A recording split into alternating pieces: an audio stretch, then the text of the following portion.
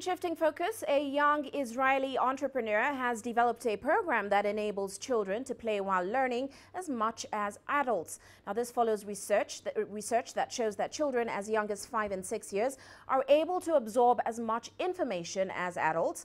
The program that teaches science and engineering has already been adopted in more than 40 countries. Sumitra Naidu tells us more. Since its inception, the Young Engineers program has proved massively successful.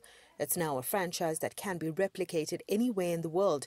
Nivashnee Ramparsad, an electrical engineer, thought it was a perfect solution for South Africa. I believe that the Young Engineers program is going to assist children in the future to make good decisions in terms of career choices, and also to give them a little insight into what engineering and science is all about. It's all about building, creating and making things work using Lego as a learning tool. We start off with children between the ages of 4 to 6 years, and we introduce them to science and engineering, also using Kinex building because of the colors and to improve fine motor skills. We learned about structures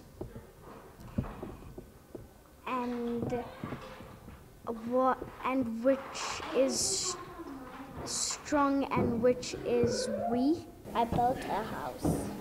I built it with 4 of these yellow pieces, and I built it with 5 of these hardened pieces and 4 of these. Bigger children are introduced to more challenging Lego kits so they can apply the basic principles of maths and physical science to build machinery. It really is the practical part to the theory and, more of a hands-on process in order to get our children excited about engineering and especially in FET to be able to take subjects like mathematics and physical science. Pupils are then taught to bring their creations to life through software programming, giving them an edge into the digital era. We will set them problems to solve, and then they will build algorithms and develop pseudocode to be able to program their models that they've built. Well, I've learned how to configure it with the Lego bricks, building up and wiring the electronics through the Lego bricks and normal stuff like that, with using hubs and tilt sensors. It's helped him a lot with